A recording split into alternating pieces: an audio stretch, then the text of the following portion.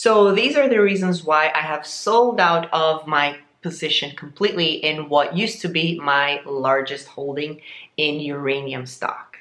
Hi, this is Fabi from The Next Big Rush.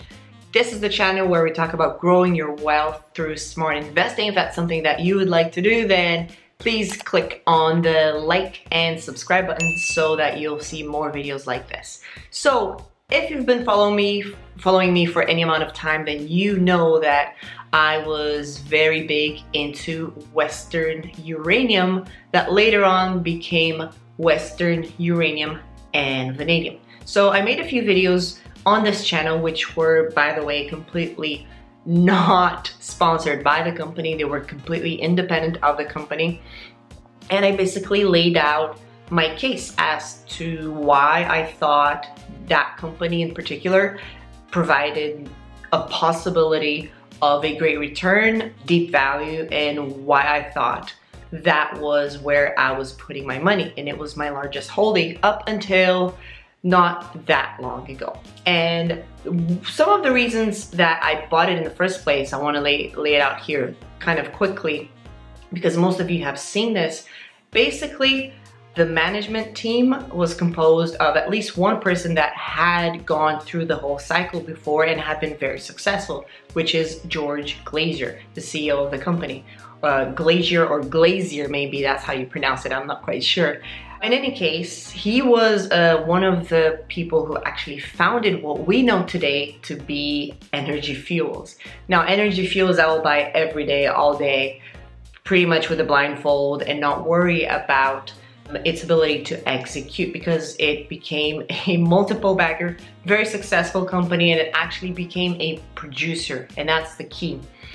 Western uranium and vanadium is a developer company, and so within that development stage, you want the people in the management team to have that experience, obviously, to look at them and say, okay, so you have taken a project into fully, into full production, so obviously you're the best person for the job. Now, what has happened since I bought into the company is basically it's gone up a lot in price. I told you guys here on my channel that they were raising for 68 cents, and then the price just about went up fivefold. So to you guys, well done for those of you who actually took action and bought it either in the open market or participated in the private placement. You get that plus the warrants. Great job. However, what I have seen within the company itself is that there have been pretty much bad news regarding the mill and the license to use the mill, which has been pretty much lost. The other thing is I don't really like the fact that they're now trying to sell the vanadium story. It's not bad in and of itself. Obviously, the earth that they own, the dirt that they own is worth more because of the vanadium, so it's only fair that they advertise and market that. But I don't like it how, just a year ago, they were trying to put a plan into place as to how they were going to monetize the uranium and how the ablation technology was going to make it possible and how, it was very doable and would be profitable at a certain point. Then even though the uranium price rose in the meantime, vanadium rose at a much, much larger percentage. And so now, if you go over and talk to the guys in the company, it's all about vanadium and not uranium. And so it seems that maybe the company's just trying to buy time and just try to live as long as possible. The other thing is that I don't see an ease of financing as I would expect from somebody that's such a star as George.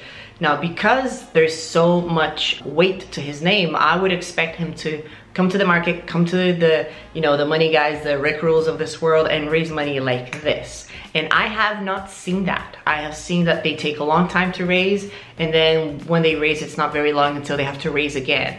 And so I don't really see a strong management team that is an actual team. I see, maybe a couple of guys working and the story is good, but I would like to see, if a developer is serious about developing the project, I would like to see more people, a full-on team, and actual news flow that advances the projects that they have. You know, I want real news, I want good to great news, and it has to flow. You know, there needs to be feasibility studies and more advancing of whatever they have in place right now.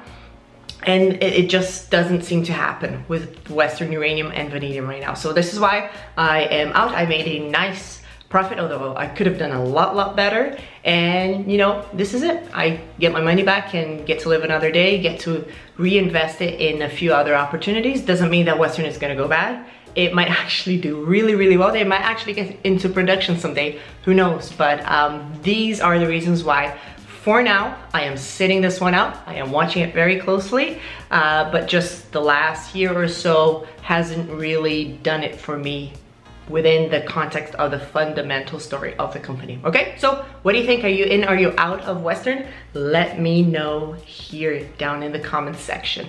All right, I'll see you in the next video. Take care, bye-bye.